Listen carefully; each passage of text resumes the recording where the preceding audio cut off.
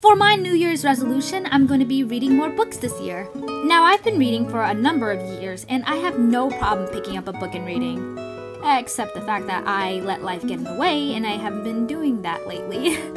With work, TikTok, and other forms of distractions, it's been a hassle taking a couple hours of my day just to sit still and read. Reading is something that I hope to be consistent with, and I'm planning to just pick up more books on biographies, personal development, financial literacy, and just so much more. So yeah, that is my New Year's resolution.